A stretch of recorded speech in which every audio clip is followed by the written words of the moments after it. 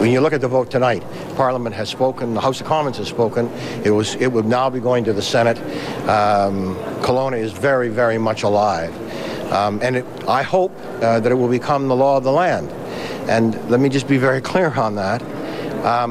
Governments expect the people to obey the law of the land. Well, I've got news for this government.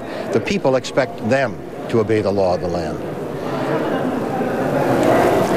And I just do not know how this government can turn its back on the youngest and the fastest growing segment of our population, First Nations, the Métis Nation, and the Inuit.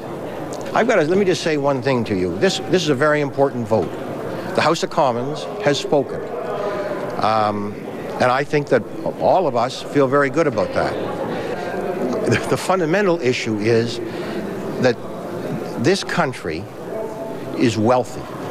This country was not built on the kind of discrimination that says that one segment of the population is going to have lower health care outcomes, lower educational opportunities than the other.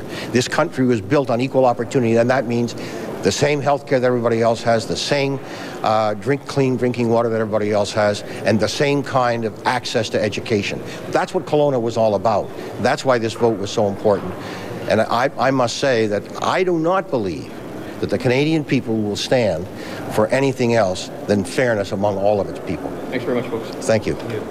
This budget contains over $10 billion of public expenditures. There will be more than $10 billion in expenditures in 2007, 2008 on Aboriginal programs and services. The lion's share of that are expended for on-reserve programs and services to about 450,000 people.